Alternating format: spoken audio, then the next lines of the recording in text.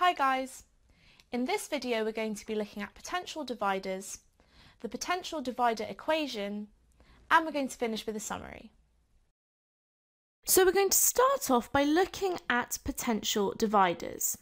And what potential dividers are is it's essentially a way of setting up a circuit so that the EMF from a power supply can be split between different components. So now let's have a look at this in more detail. Power supplies, such as batteries, have a fixed EMF. So we have a battery here, which is quite often the power supply for a circuit, and this battery has a fixed EMF that we can't change. Sometimes devices need to vary their potential difference when connected to a source with a fixed EMF. So for example, going back to our battery, components are connected to our battery. But this is a fixed EMF source, so we can't actually control the EMF of the battery. So if we want a different EMF than the one supplied by the battery, we have a problem. An example of such a device is a speaker. So here we have a speaker, and a speaker is connected to a power supply in order for it to play music or to play a sound. However, in order to vary the volume of a speaker, we need to vary its potential difference. So quite often when we use a speaker, we don't want it to be at a fixed volume. We want to have the flexibility to change the volume. And we actually need to vary the potential difference of the speaker in order to vary the volume. And then in order to vary the potential difference, we need to vary the EMF. But the EMF of a battery is fixed, and it's quite inconvenient to have to keep changing the battery for different EMFs in order to vary the potential difference and to vary the volume. So since speakers often contain batteries with fixed EMFs, we must add an additional feature to the speaker's circuit to vary the potential difference. So rather than having to change the battery that's supplying the fixed EMF, we add an additional feature in order to vary the potential difference, because otherwise the speaker has a fixed potential difference. A potential divider circuit is able to divide the EMF such that the potential difference supplied to the device is different to the EMF of the power supply. So the power supply here, our battery, has a fixed EMF. And what a potential divider circuit does is it divides the potential difference. So this is a typical potential divider circuit setup. So the potential divider circuit divides the EMF across these two components. So we have V1 here and V2 here. So this is convenient then because it means the potential difference across one of the devices isn't equal to the fixed EMF. It means we can have other values. And in this case, the EMF is equal to V1 plus V2. And we know this from Kirchhoff's second law. So we've said that in a closed loop, the sum of the EMFs, which in this case is just the EMF of that battery, is equal to the sum of the potential differences across the components in that closed loop, which in this case is just V1 plus V2. A potential divider circuit contains two or more resistors in series with a source of fixed EMF. So here's our battery, which is our source of fixed EMF. And then we've got two resistors in series. And because these resistors are connected in series, we're able to split the EMF across the two resistors. And again, we get this from Kirchhoff's second law. The EMF of the power supply is denoted as Vin. So in this case, the EMF of the battery here is denoted as Vin. So that's the potential difference in, or the voltage in. And we've said that as the resistors are connected in series, following Kirchhoff's second law, the EMF of the source is split between them. So the EMF of the source we've said is Vin, and then we get a potential difference across each resistor. So we have V1 and V2. And we've said that Kirchhoff's second law tells us that the sum of the EMFs in a closed loop is equal to the sum of the potential differences across components in that closed loop. So the sum of the EMFs in this case is just Vin. So our EMF source is the battery, and we've said the fixed EMF of our source is denoted as V in. So that's what the sum of the EMFs is here. And then the sum of the potential differences is just the sum of the potential differences across the two resistors. So that's just V1 plus V2. The resistors can have a potential difference of any value from 0 up to the maximum supplied from the power source, so long as they add to V in. So we said V in is our fixed EMF, and the values that V1 and V2 can take can be anything between 0 and V in. However, the one condition we need to satisfy is that V in is equal to V1 plus V2. So for example, if V1 was equal to V in, that would mean that V2 would have to be 0 and vice versa. So the sum of the two must be equal to V in, and then other than that, V1 and V2 can take any value between 0 and V in. And the reason this is the case is from Kirchhoff's second law. So V in must always be equal to V1 plus V2, and we get that from Kirchhoff's second law. For example, two resistors connected in series to a 12-volt supply can give us a potential divider circuit. So if our supply is 12 volts, that means V in is equal to 12 volts. And then we've got two resistors, so they probably have resistances R1, R2. And in this case, V1 and V2 can each take any value from 0 to 12, as long as they add up to 12. So for example, V1 might be equal to 4 volts, and V2 might be equal to 8 volts. And then when we find V in by doing V1 plus V2, we've just got 4 plus 8, which is 12 volts. So that works. So we can see why this is a potential divider circuit. The fixed EMF is 12 volts. However, when we look at the potential difference across our components, we can see that it's been split. So we have a different value to the fixed EMF that goes into the circuit. A circuit can then be connected across one of the resistors in parallel. So again, we've got V in here, which we said was 12 volts, and then we've got R1 and R2, and we said the potential difference across R1 was 4 volts, and the potential difference across R2 was 8 volts. So now we can connect a circuit across one of the resistors in parallel. So that's what we've got here. So here we've got V in, 12 volts, we're just not showing that on our diagram. Then this is R2, which we said has a potential difference of 8 volts, and then R1 with a potential difference of 4 volts. And then this value here is V out. So what we mean by V out is the value of the potential difference that we get by splitting up the EMF, and that's from using two resistors. So V out, for example, is our desired potential difference. So for example, the potential difference we want for a speaker in order to ensure we have the correct volume. The potential difference across that circuit, which is V out, is given by the potential difference across the resistor it is connected in parallel with. So V in we said was 12 volts, and then we said we've got R2, R1, and we've got 8 volts, 4 volts.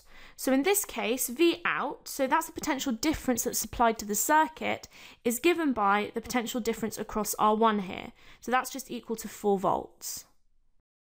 By using resistors of different fixed resistance, we can vary the potential difference across the connected circuit from 0 to the maximum value of the power supply. So V in, we've said, is the value of our power supply, and then we've got two resistors, R2, R1, and we've said previously that if we have V2 here and V1 here, V1 and V2 can take any value from 0 to V in, provided that they add up to V in.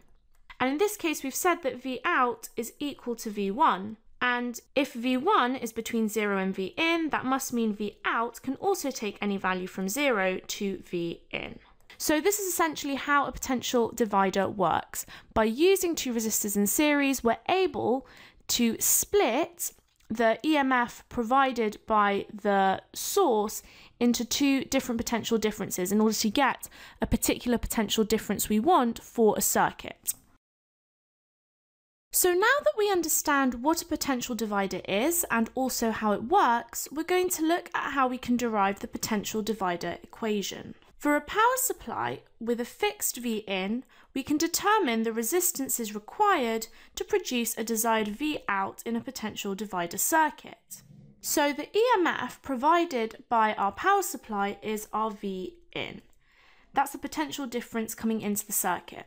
And we've seen that in a potential divider setup, we connect two resistors in series. So we've got R1 and R2 here.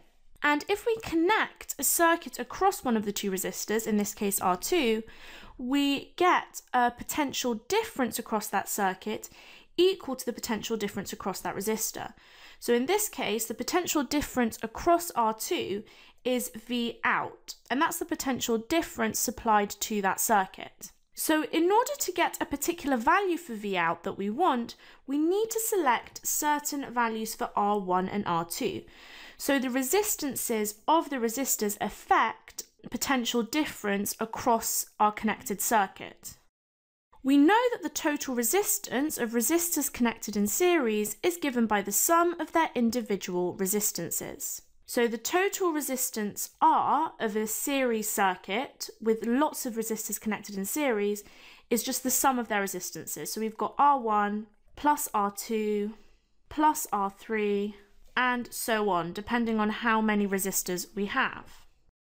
For a potential divider circuit containing two resistors of fixed resistance, we can write the total resistance of the combination.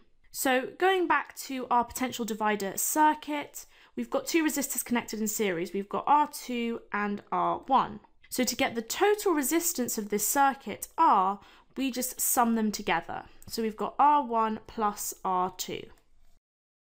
We also know from Kirchhoff's second law that the potential difference across the power supply is equal to the potential difference across the resistors. So V in is the EMF of our power supply. And we know from Kirchhoff's second law that the sum of the EMFs in a closed loop is equal to the sum of the potential differences across the components in that loop. So in this case, the sum of the potential differences of our component is the potential difference across the two resistors. So that's why V in is equal to the potential difference across the resistors. From the equation relating current, potential difference, and resistance, we can write an expression for the current through the circuit. So we know that the total current going through this series circuit is given by the total potential difference of the circuit, so that's the potential difference across the resistors, divided by the total resistance, so that's the combined resistance of the two resistors. So we can actually write this in terms of our symbols. So we know that the potential difference across the resistors is equal to V in from Kirchhoff's second law, and we've already found an expression for the total resistance of the circuit. So we found that that was R1 plus R2. We can multiply both sides of this equation by the resistance of the resistor the output is connected to get the potential difference across the first resistor. So remember, potential difference is R times I. So to get the potential difference across our first resistor, we just do R1, its resistance, multiplied by the current going through it, which is I. So this is just going to be equal to R1 multiplied by the expression we just found for current. So we found that that was V in divided by R1 plus R2. So we now have an expression for V1 because R1 times I is just V1, the potential difference across that resistor. So V1 is equal to R1 divided by R1 plus R2 multiplied by V in. And we can also do the same for the potential difference across the second resistor. So now we're going to do R2 multiplied by the current. So this is going to be equal to R2 multiplied by our expression for the current, which we found was V in divided by R1 plus R2. So R2 times I gives us V2, the potential difference across the second resistor. So now we've got an expression for that potential difference. We have R2 divided by R1 plus R2 multiplied by V in. We see that the potential difference across each resistor in a potential divider circuit is given by its fraction of the total resistance multiplied by the potential difference of the power supply. So looking at our expression for V2, we can see we've got V2 multiplied by R2 divided by R1 plus R2 and then multiplied by Vin. So V2 is the potential difference across the second resistor, and then R2 over R1 plus R2 is the fraction of the total resistance for R2. So we've got R2, the resistance of the second resistor, divided by the total resistance in the circuit. So we can see why we've got that fraction. So then to get V2, we just do that fraction multiplied by the potential difference of the power supply. So that's how we can break down this expression.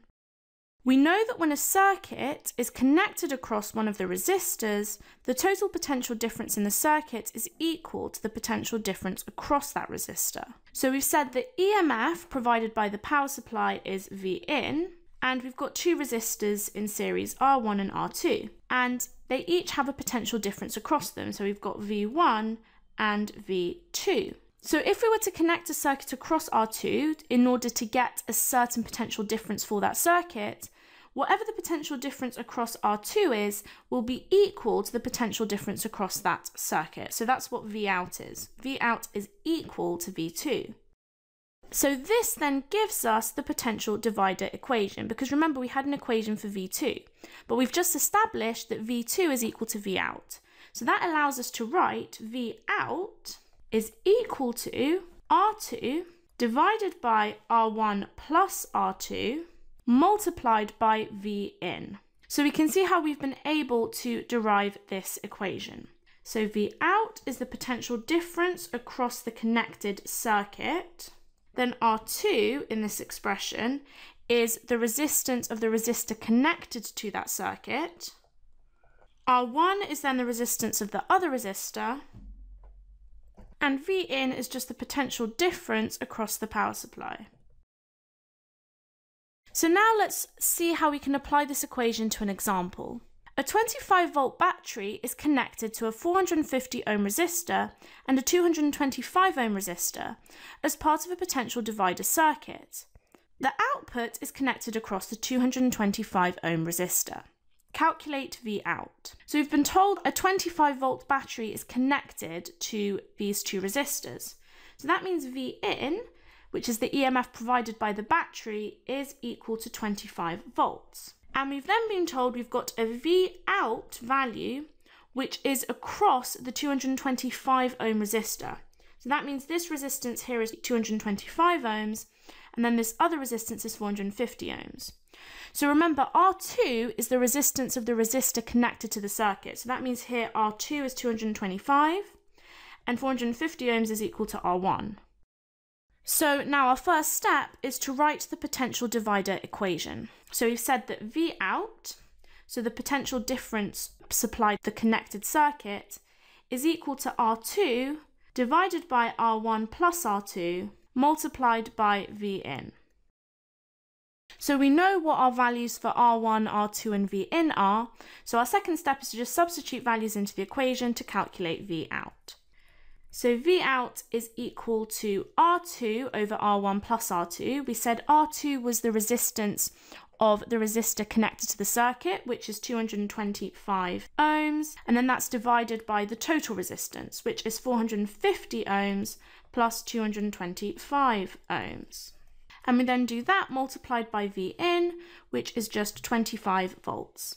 So if we type this into our calculator, we get that Vout is equal to 8.3 recurring volts. So to two significant figures, this is 8.3 volts. So that's the potential difference we end up having across our circuit. Hey guys, I hope you enjoyed the video. If you're looking for an amazing A-level physics resource, join me today in my series of engaging bite-sized video tutorials. Just click the SnapRevise smiley face and together, let's make A-level physics a walk in the park.